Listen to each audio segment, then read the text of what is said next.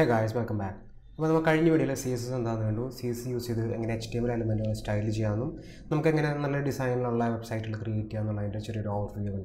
CSS properties options examples work link video overview. Okay. This is a problem that we CSS use components edit create time consuming design create website create component use package component button design buttons input field HTML element design style design element package framework Bootstrap framework Bootstrap HTML CSS JavaScript language use components package framework basically responsive website create mobile first project open source free use completely free use HTML CSS JavaScript use Bootstrap Bootstrap website link configure link description link Bootstrap home page get started button click start template section. Now, we will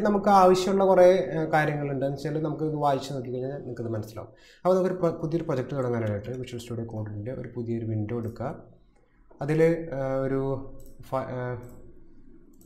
Close folder.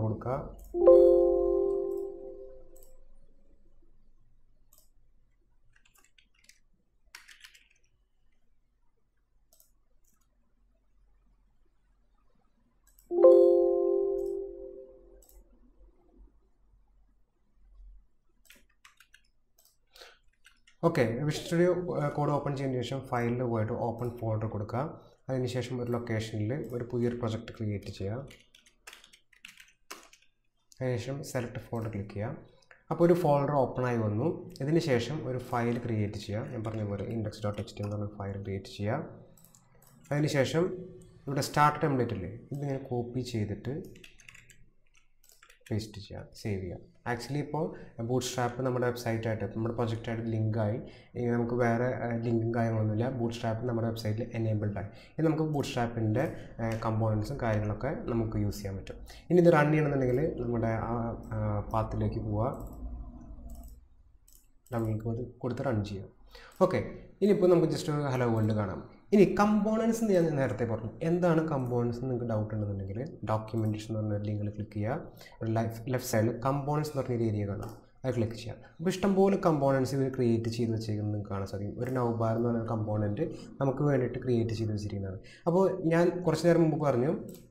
responsive site doubt browser website browser resize Now, device in screen width and layout change. This is a responsive website. Now, this responsive website create helpful framework Bootstrap. This is a component. This page example corresponding code. Okay. Now, we use this website. We use this component. Editing tag create tag class This class Bootstrap define Bootstrap define Bootstrap file CSS file call define work okay ക്ലാസ്സുകൾ വെച്ചിട്ടാണ് ഇവരത് denote ചെയ്ത് വിളിക്കുന്നത്. Okay, ഇതിന് save ചെയ്തതിന് ശേഷം നമ്മുടെ വെബ്സൈറ്റിൻ്റെ അടുത്ത് റീഫ്രഷ് ചെയ്ത് കഴിഞ്ഞാൽ ആ സെയിം നൗബാർ നമ്മുടെ വെബ്സൈറ്റിലും വന്നു.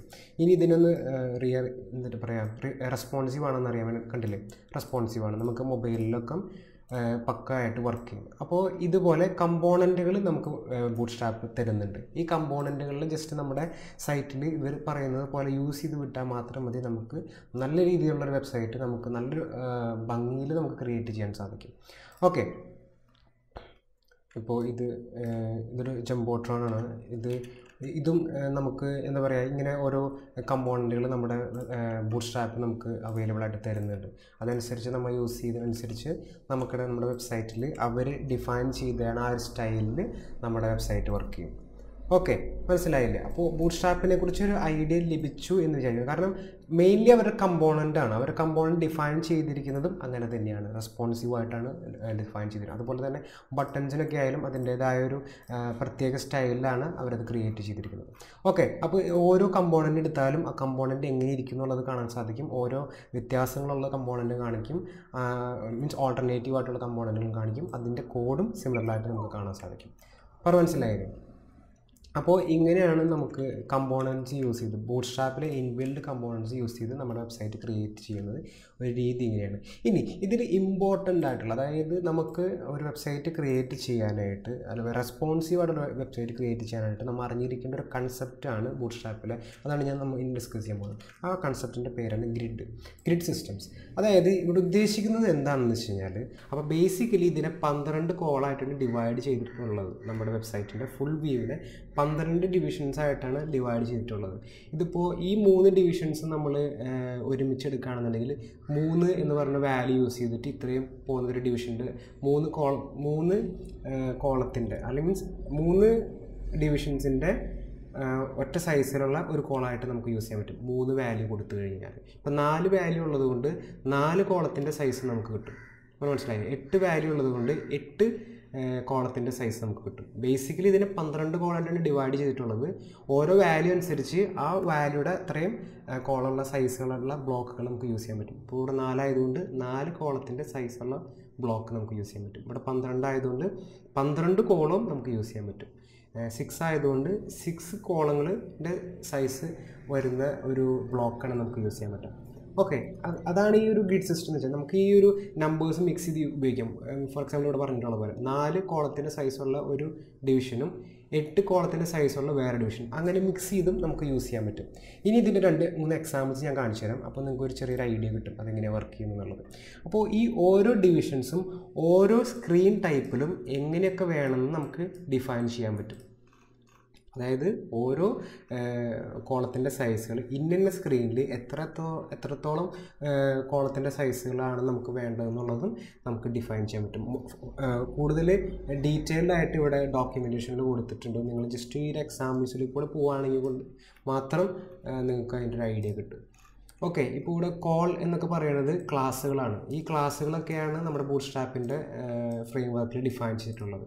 ഇതാണ് നമ്മുടെ പ്രൊജക്റ്റിൽ യൂസ് ചെയ്യുന്നതും. ഈ ക്ലാസ്സുകൾ യൂസ് ചെയ്തിട്ടാണ് നമ്മുടെ പ്രൊജക്റ്റിൽ നമുക്ക് ഗ്രിഡ് സിസ്റ്റം ക്രിയേറ്റ് ചെയ്യുന്നത്. ഓക്കെ, അപ്പോൾ ചെറിയൊരു കൺസെപ്റ്റ്, ചെറിയൊരു ഐഡിയ ആയിട്ടുണ്ട് എന്ന് വിചാരിക്കുന്നു. ഇനി ഇതിൻ്റെ 1-2 എക്സാമ്പിൾസ് ഞാൻ കാണിച്ചു തരാം. ഇതൊക്കെ കാണിച്ചു തരുന്ന ഓരോ അലൈൻമെൻറ്റ്, ഓരോ റോ കോളം യൂസേജൊക്കെയാണ് നമുക്കിവിടെ കാണാൻ സാധിക്കുന്നത്. ഓക്കെ, ഇനി നമുക്ക് എന്തായാലും ഒരു 2-3 എക്സാമ്പിൾസ് കാണാം, അത് എങ്ങനെ വർക്ക് ചെയ്യുന്നു എന്നുള്ളത് കാണാം. ഫോർ എക്സാമ്പിൾ പറയുകയാണെങ്കിൽ നമ്മുടെ എഡിറ്റർ എടുക്കുക. നമ്മൾ എന്തായാലും ചെയ്തു വെച്ചായിരുന്നു ഇത്രയും പോർഷൻ കളയുക.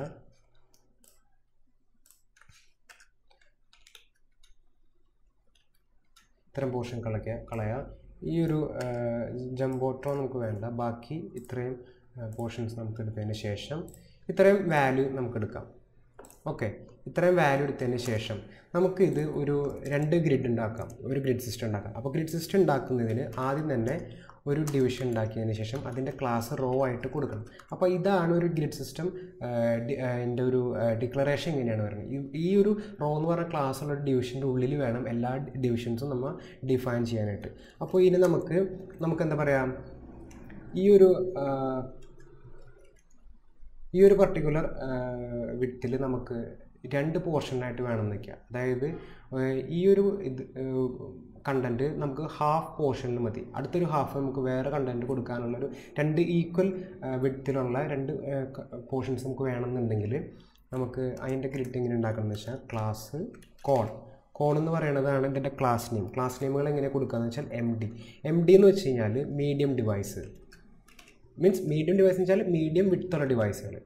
മീഡിയം വിഡ്ത്ത് എന്നൊക്കെ പറഞ്ഞു കഴിഞ്ഞാൽ മീൻസ് ചെറിയ ലാപ്ടോപ്പ്, ചെറിയ സ്ക്രീൻ, അതുപോലെ തന്നെ ടാബ്ലറ്റ്, ഇതൊക്കെയാണ് നമുക്ക് ഈ ഒരു സ്ക്രീൻ ഉദ്ദേശിക്കുന്നത്. SM എന്ന് പറഞ്ഞാൽ small screen device. Small screen എന്ന് പറഞ്ഞാൽ മൊബൈൽ ഫോണാണ് മെയിൻലി ഉദ്ദേശിക്കുന്നത്. പിന്നെ LG എന്ന് പറഞ്ഞു കഴിഞ്ഞാൽ വലിയ മോണിറ്റർ, അതാണ് ഉദ്ദേശിക്കുന്നത്. അപ്പോൾ നമുക്ക് ഓരോ സ്ക്രീൻ സൈസ് അനുസരിച്ച് നമുക്കത് അതിൻ്റെ വാല്യൂസൊക്കെ നമുക്ക് ഡിഫൈൻ ചെയ്യാൻ പറ്റും. ഫോർ എക്സാമ്പിൾ കോൾ MD 6 കൊടുത്തു വയ്ക്കാം. അപ്പോൾ എന്താ പറയുക, 6 കോളം, അതായത് 12 full number of column divisions. അപ്പോൾ 6 എന്ന് പറഞ്ഞു കഴിഞ്ഞാൽ ആ 12ൻ്റെ പകുതി, 6 കോളത്തിൻ്റെ സൈസാണ് നമ്മൾ യൂസ് ചെയ്യുക. അതായത് ഒരു ഫുൾ വിഡ്ത്ത് കണ്ടൻറ്റിൻ്റെ പകുതി സൈസിൽ നമ്മൾ എടുക്കുകയുള്ളൂ. ഓക്കെ, ഞാനിവിടെ പേസ്റ്റ് ചെയ്യുന്നുണ്ടെങ്കിൽ നമ്മുടെ ഇവിടെ കറസ്പോണ്ടിങ് വെബ്സൈറ്റ് നോക്കുകയാണെങ്കിൽ നമുക്ക് ഹാഫ് സൈസിൽ വെച്ച് അതിൻ്റെ വിഡ്ത്ത് ലിമിറ്റ് ചെയ്തു. അപ്പോൾ മനസ്സിലായി, വിഡ്ത്ത് ലിമിറ്റ് ചെയ്തു. ഇനി ഇത് ഇവിടെ സൈഡിൽ കുറച്ച് പാഡിങ്ങും കാര്യങ്ങളൊക്കെ കൊടുക്കണമെന്നുണ്ടെങ്കിൽ ഈ ഫുൾ കണ്ടൻറ്റിനെ എടുത്ത്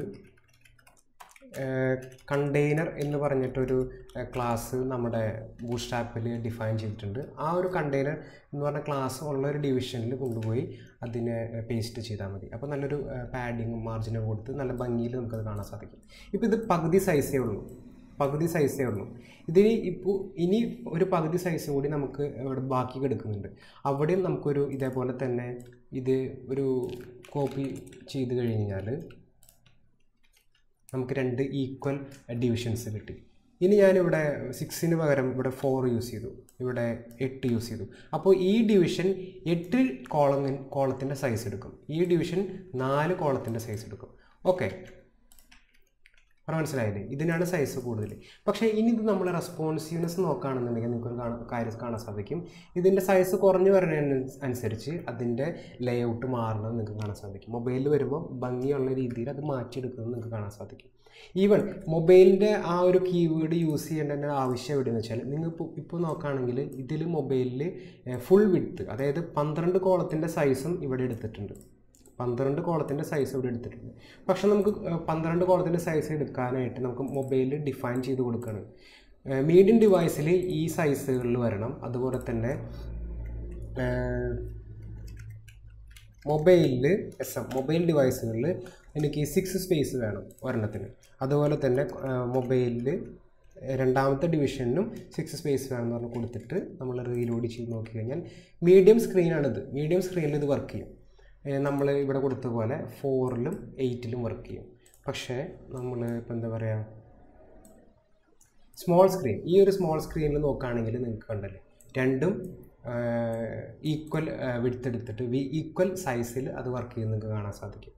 മനസ്സിലായില്ലേ? ഈവൻ കണ്ടെയ്നറിൻ്റെ ഒരു പ്രത്യേകത കൂടി നിങ്ങൾക്ക് ഇവിടെ ശ്രദ്ധിക്കാൻ പറ്റും. അതായത് നമ്മൾ സ്ക്രീൻ സൈസ് കുറഞ്ഞു വരുന്നതിനനുസരിച്ച് അതിൻ്റെ ഈ സൈഡിലുള്ള വിഡ്ത്തും അതുപോലെ തന്നെ പാഡിങ്ങും മാർജിനും ഡിഫറെൻ്റ് ആയിട്ട് വരുന്നത് കാണാൻ സാധിക്കും. സൈസ് കൂടുന്നതനുസരിച്ച് ഇവിടെ ഗ്യാപ്പ് വരുന്നതും നമുക്ക് നല്ല രീതിയിൽ അലൈൻമെൻറ്റും കാര്യങ്ങളൊക്കെ കൊടുക്കണം നിങ്ങൾക്ക് കാണാൻ സാധിക്കും. കണ്ടെയ്നറിൻ്റെ ഒരു രീതി എന്താണെന്ന് മനസ്സിലാക്കും. ഇവിടെ ജസ്റ്റ് കണ്ടെയ്നർ പറഞ്ഞ് സെർച്ച് ചെയ്താൽ കണ്ടെയ്നർ എങ്ങനെ വർക്ക് ചെയ്യുന്നു, അതിൻ്റെ വിഡ്ത്തും കാര്യങ്ങളൊക്കെ എങ്ങനെ വരുന്നു എന്നുള്ളതും നമുക്ക് മനസ്സിലാക്കാൻ സാധിക്കും. അപ്പം ബേസിക്കലി ഈ രണ്ട് കാര്യങ്ങൾ നമുക്ക് എന്താ പറയുക, ഇത് നമ്മൾ യൂസ് ചെയ്യുന്നത് തന്നെ ബേസിക്കലി എന്താ പറയുക, നല്ല രീതിയിൽ റെസ്പോൺസീവായിട്ടുള്ള വെബ്സൈറ്റ് ക്രിയേറ്റ് ചെയ്യാനാണ് ബൂട്ട്സ്ട്രാപ്പ് നമ്മൾ യൂസ് ചെയ്യുന്നത്. നല്ലൊരു ഫ്രെയിം വർക്കാണ്.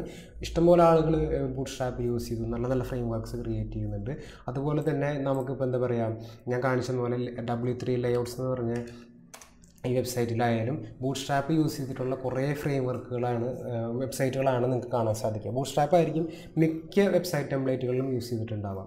ഓക്കെ, അപ്പോൾ ഈ ബൂട്ട്സ്ട്രാപ്പിൽ ഈ എലമെൻറ്റ്സും കമ്പോണൻസും ഒക്കെ യൂസ് ചെയ്തിട്ട് തന്നെയാണ് ഇവർ എന്താ പറയുക അടിപൊളി വെബ്സൈറ്റുകൾ ഉണ്ടാക്കുന്നത് തന്നെ. അപ്പോൾ ഈ ഒരു ഡോക്യുമെൻറ്റേഷൻ എന്താ പറയുക, നിങ്ങൾ ജസ്റ്റ് ഒന്ന് നോക്കി കഴിഞ്ഞാൽ നിങ്ങൾക്ക് അതിൻ്റെ ഒരു കാര്യങ്ങൾ നിങ്ങൾ വായിച്ചു നോക്കി കഴിഞ്ഞാൽ എന്തായാലും മനസ്സിലാവും. വളരെ ഈസിയാണ്, നിങ്ങൾ വിചാരിക്കുന്ന അത്ര ഡിഫിക്കൽറ്റി ഒന്നുമില്ല. കമ്പോണൻസ് നിങ്ങൾ നോക്കിയാൽ മനസ്സിലാവും. ഇഷ്ടംപോലെ കമ്പോണൻസ് ഉണ്ട്. ഈവൻ കറോസിലൊക്കെ നോക്കിക്കഴിഞ്ഞാൽ ഇമേജ് സ്ലൈഡിങ് ഇമേജ് ഒക്കെ നിങ്ങൾക്ക് കാണാൻ സാധിക്കും.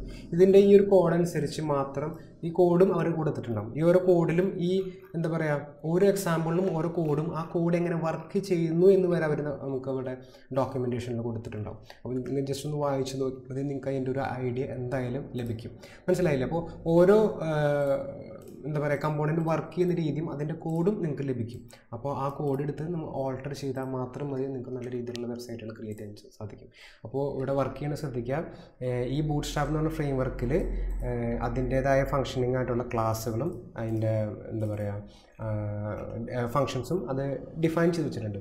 ഈ പർട്ടിക്കുലർ ഡെഫിനിഷനും കാര്യങ്ങളൊക്കെ യൂസ് ചെയ്തിട്ടാണ് നമ്മൾ ഇത് എന്താ പറയുക ഈ ഒരു ഫ്രെയിം വർക്ക് നമ്മൾ യൂസ് ചെയ്യുന്നതും ഈ ഫ്രെയിം വർക്ക് നമ്മളെ ഹെൽപ്പ് ചെയ്യുന്നതും.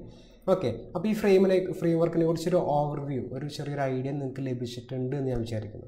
അപ്പോൾ ഈ കമ്പോണൻറ്റുകൾ എന്താണെന്ന് നോക്കുക, ഇതിൻ്റെ വർക്കിംഗ് ലേഔട്ടുകൾ ജസ്റ്റ് നോക്കുക, കണ്ടെയ്നർ, അതുപോലെ തന്നെ ഗ്രിഡ്, യൂട്ടിലിറ്റീസ്, അതൊക്കെ നിങ്ങൾക്ക് അഡ്വാൻസ്ഡ് ആയിട്ടുള്ള കുറച്ച് കാര്യങ്ങളാണ്. അത് നിങ്ങൾക്ക് എന്താ പറയുക ഒരു പിടുത്തം, ഒരു ഈ ഫ്രെയിം വർക്കിനെ കുറിച്ച് നല്ലൊരു കൺസെപ്റ്റ്, ഒരു ഐഡിയ ആയിക്കഴിഞ്ഞ് കഴിയുമ്പോൾ നിങ്ങൾക്ക് ഇതിനെക്കുറിച്ച് നല്ലൊരു ഐഡിയ വരും എന്ന് വിചാരിക്കുന്നു.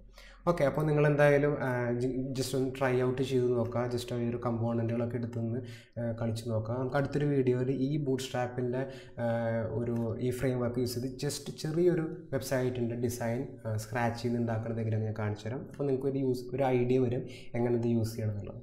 ഓക്കെ, അപ്പോൾ ഒരു വീഡിയോ ഇത്രയേ ഉള്ളൂ. ബൂട്ട്സ്ട്രാപ്പിനെ കുറിച്ച് ചെറിയൊരു ഐഡിയ നിങ്ങൾക്ക് ആയി എന്ന് വിചാരിക്കുന്നു.